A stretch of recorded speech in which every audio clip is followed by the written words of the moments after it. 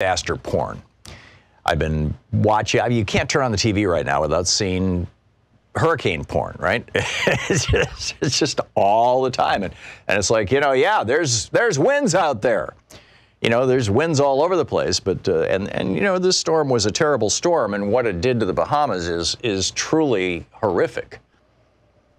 And, you know, now it's going up the East Coast, and yeah, that's going to be a problem. I don't think that the going up the East Coast part of it as a Cat 2 necessarily deserves all the coverage it's getting. But the thing that is really missing is any discussion whatsoever about climate change.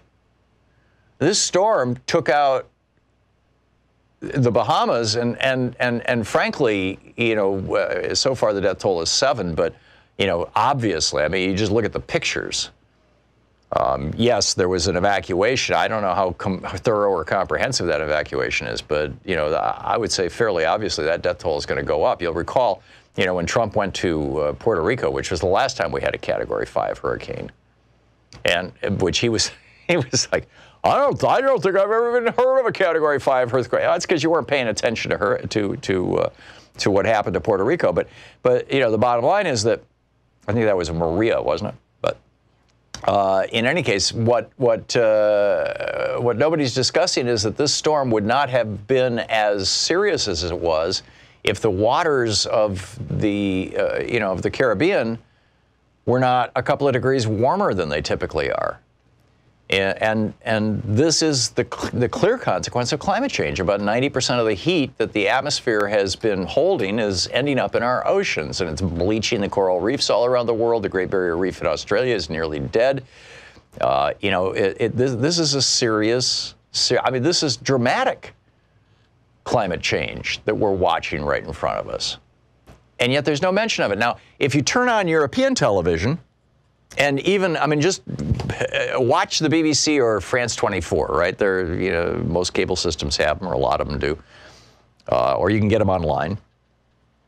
And they do weather reports, or they'll report on our hurricane. And they just mention in passing, you know, this is being made worse by climate change.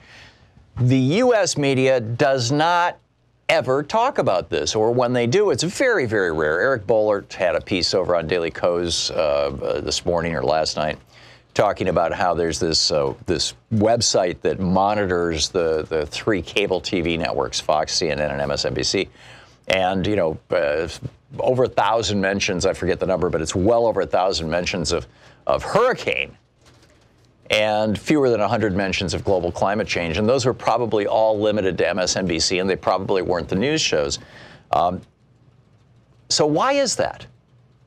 Why is it that the corporate media in the United States never mentions climate change, particularly in the context of these kinds of disasters, and yet the media of other countries does? Why is it that the media in the United States does not, when there's a mass shooting, does not talk about the clear association, the absolute, this is not even in dispute. The more guns you have, the more killings you're going to have. Period. It's real simple. Why is it that they never mention that? And, you know, we come up with these elaborate conspiracy theories for why this is the case, and, oh, it's the corporate media, and, oh, they share boards of directors with fossil fuel companies and gun manufacturers, quack, quack, quack, quack, quack. You know, it just hit me this morning when I was putting together we do a little paragraph every day that we put up on Facebook, and I was putting this thing together. Suddenly hit me why the media doesn't talk about climate change in the context of extreme weather, and why they don't talk about the number of guns in the United States in the context of mass shootings and other problems. An article in Newsweek just this, you know, just yesterday or the day before, about a woman whose 18-year-old daughter came home from college unannounced, and mom shot her. I mean, you know, this is like, why don't we discuss this? Well, I think it's because they've been politicized. Now, I realize that sounds kind of, well, what does that mean? But let me explain this. The Republican Party is now wholly owned, or has created an absolute, unshakable, top to bottom, left to right alliance with the fossil fuel industry and the National Rifle Association and the weapons manufacturers that it represents. That is the GOP right now. So the reality of climate change in every other country in the world, now keep in mind, here's the big piece to this whole thing. We are literally the only country on earth that has a political party that says climate change doesn't exist. Or if it does, it's natural and it's irrelevant. We're the only country in the world, the only developed country in the world that has a single political party that thinks that having as many guns in circulation as possible is a good thing. I pointed out yesterday, Greg Abbott signed into law 7 different pieces of legislation the day before, well, they went into effect the day after this most recent shooting in Texas. And so so when the media thinks about talking about or reporting on issues that have to do with climate change or that have to do with guns, they don't think of them as, hey, we need to report on science. Or we need, the science of climate change, or the science that shows that more guns, more deaths, more gun deaths. They don't think that. They think instead, well, the Republicans are all in favor of this. And so if we report the science on this, it seems like we're taking the side of the Democrats.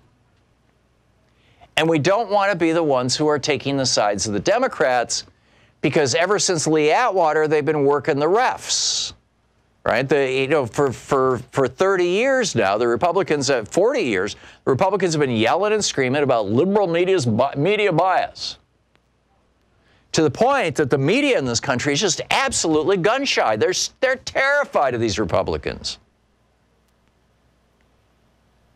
And by the way, it's true. If the media, I can tell you, I mean, clearly it happens, with this program. I talk about climate change, and I get hate mail from people going, oh, you're just pushing the Democrats. No, it's got nothing to do with Democrats. Got to do with climate change or guns. Oh, you're just, you're one of those Democrats who wants to take your guns. No, it's got to do with, this is science. But because these industries have been able to buy a political party with a little help from the Supreme Court, that political party gives cover to these industries. It's this incredible loop. And I don't know the answer. Frankly, I don't know how to convince our media that climate change is not a partisan issue.